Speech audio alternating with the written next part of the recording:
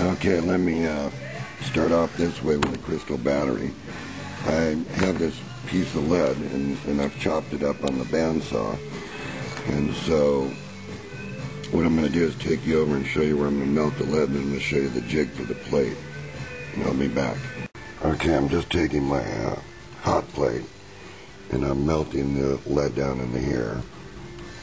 And then what I'm going to do is cast it into this grid here, see?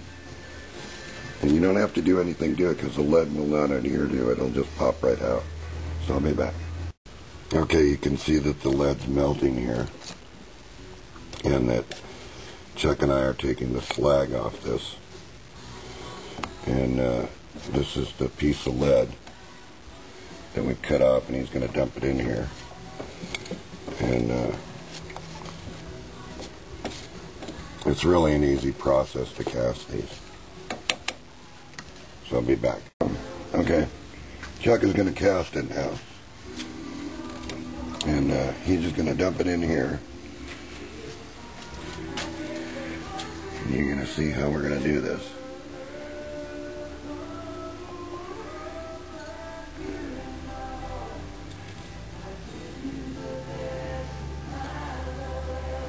And it hardens pretty. We'll sand this, so we just want to get a plate. You need, and that's okay. What we decided to do is heat the aluminum plate so we can get it to where it settles.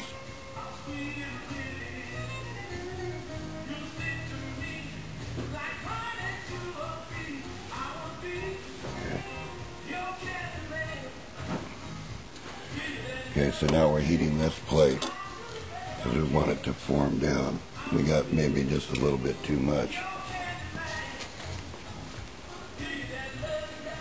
And we'll see here. We'll have to shape the plate. So anyway, that's going to be one plate. And we're going to let this continue to stay hot. And we're going to add more lead. Be back. Okay. Here's your casted plate. As you can see, what we did was we took an ice cream stick and we just leveled it out while it was hot. And now Chuck's blowing this fan on it to cool the plate. We're going to dump it out and then we'll show you the plate. So we'll be right back. Okay, so we've dumped it out of the mold and we came out with a nice plate. See it? And a nice thick plate. Because if you're going to make a storage battery, you want a nice thick plate with real lead. So I'll be back to continue this process as soon as this cools a little bit. But in the meantime, we're going to cast the other plates. So we'll be back.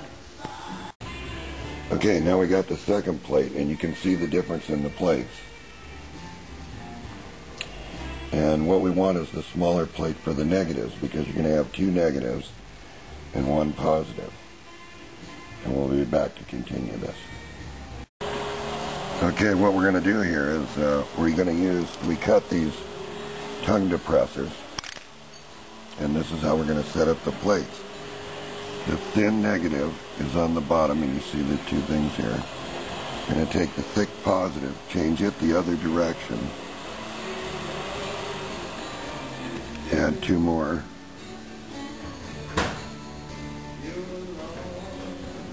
sticks, or insulators right now, because we're going to form this in the alum. And then that's going to go the same way as the other negative plate. And what Chuck's going to do is he's going to even this out and rubber band this together so we can drop it in the cup.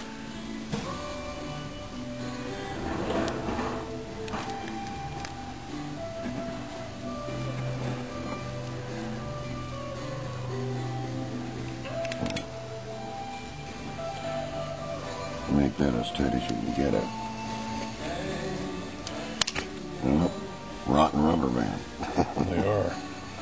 Well, they've been sitting around here for years, so you better get a new one. Anyway, you get the idea. We'll be back. Okay, so it should look like this, and the space in between. And now what Chuck's going to do is dump the alum in here, and he's going to make it a soup. with the distilled water. Then we're going to insert the plates.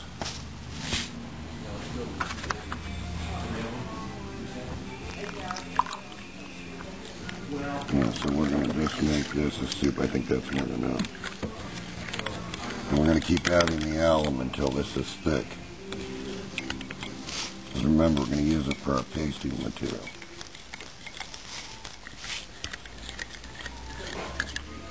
So anyway, you get the idea there that you need a syrup, and that's what we're going to do.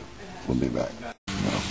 Okay, we're going to now made this into a sort of a pretty soupy mix here. And now we're just going to drop this down in there. Of course, one of my rubber bands came off. So, okay. So now we're going to add just a little bit more water up to this level.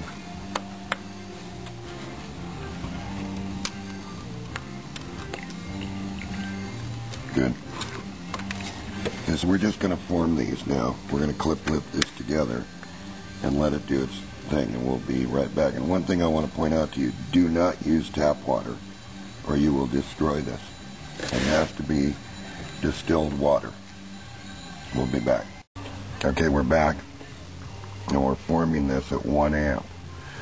So I'm using 1 amp to form it because I want the process to occur very quickly. And you can see the supply is at 1 amp here. Alright, so now we're going to just let this form, and then we'll be back to show you what the plates look like when they're formed. Okay, as you can see, the forming process is taking place, and the material is starting to turn gray. Now it takes 3.21 volts, and now you can see the currents going down. So when this reaches close to zero, I'm not going to take it all the way there, but if we turn the supply off, you can see here, that's the voltage you're going to have, about like a NiCad.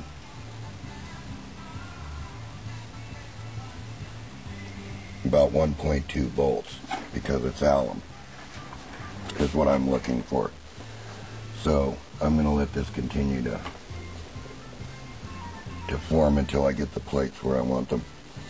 So this could take an hour, it could take several hours to do it, because these are pretty thick plates. But I'm looking for current from this, and I want to be able to recharge it very quickly with a solar arrangement, since I want a real powerful garden light.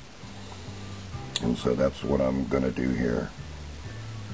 And it's going to be a crystalline lead battery when I'm done. So it's going to be pasty and not require much water. I'm going to be back. Okay, so I'm back, and this is what I've done. I've drilled holes now in these plates, and I'm going to put the oxide in these plates and let them form, and then I'm going to fill it with alum, and then I'll be right back. One thing I might point out, you do need to have the grid pattern if you're going to get, because the red lead, you want to put the red lead in here and paste that, and then what you want to do is put insulators and then form it, and then you'll have a good battery. And I'll be back. Okay, so now what I did is I mixed up the red lead with the alum, and I'm pasting it in these little holes that I just showed you. Now I'm going to put this out in the sun to dry, and then I'll form the plates in the alum battery, and I'll be back. Okay, after pasting the plates, you let them sun dry, and then when they get hard, so you can touch them and know when they're hard. And then I've cut some insulators, which I'll show you in a few minutes. And then we'll form these things with alum. I'll be back. Okay, we've formed the plates, and this is alum. I'm going to drip it down in here.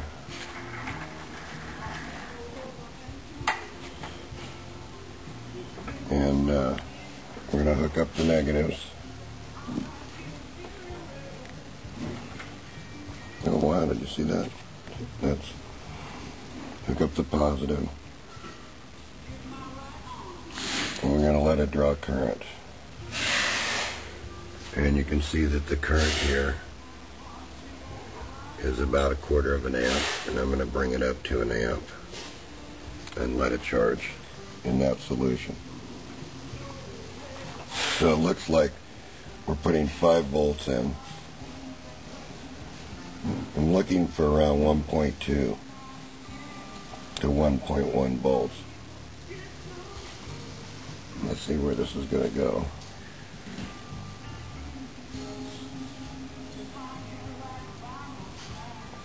Okay, so now we'll let it just sit in this solution, and then I'll be back and we'll put a load on it. And we'll be back. Okay, we're still forming this. So I want to check this now, and you can see I've got about that much potential in it. And this is after about ½ hour. And so now I want to show you. There's the LED with the oscillator. And you can see that I'm going to come down in voltage here because I didn't put much of a charge in this. But that's around where I'm looking for the voltage. Maybe a little bit below this. Somewhere there'll be a plateau where this will stay hanging in there. And so this is what I wanted to share with you, that you could do it, and it can be done.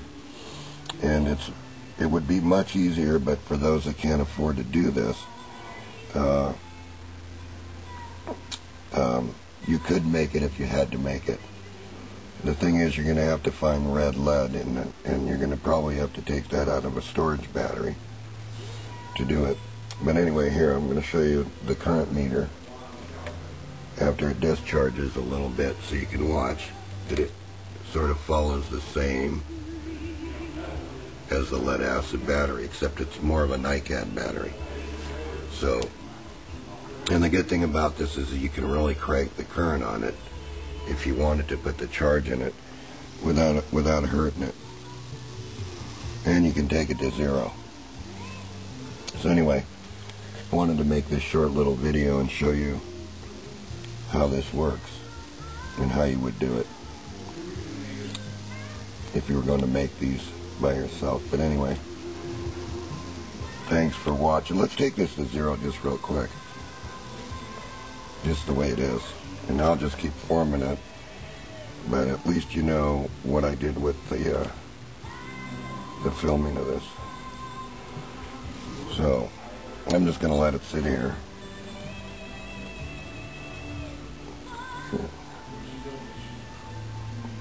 Get the clip leads on there so they make connection.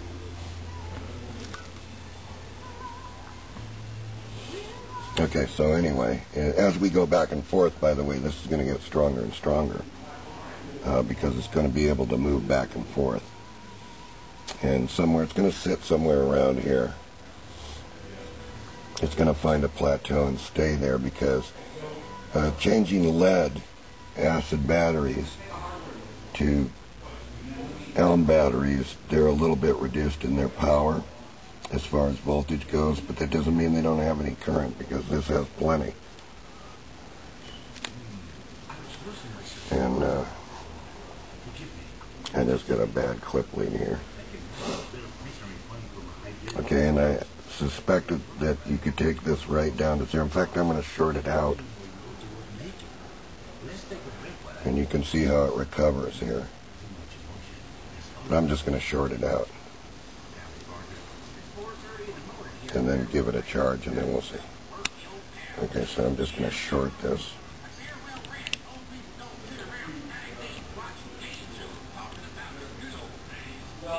And you can see I'm just shorting it across the clip lead. So what you're seeing is that voltage in the wire. So I'm just going to let it go to 0 here. So you can see it. And see, there's barely any bubble in it all in here. So now I'm going to just uncouple it. And you can see where it's going to go on its own. And it should still have energy,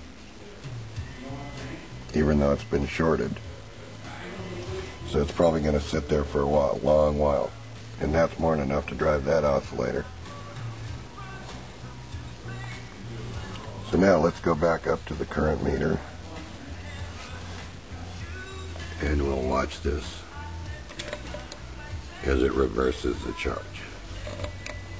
So see, it's over an amp now, and that's a good indication that it's doing exactly like I said. It's acting just like a battery that's rechargeable. So it's over an amp now that it's taking, because we took that out of it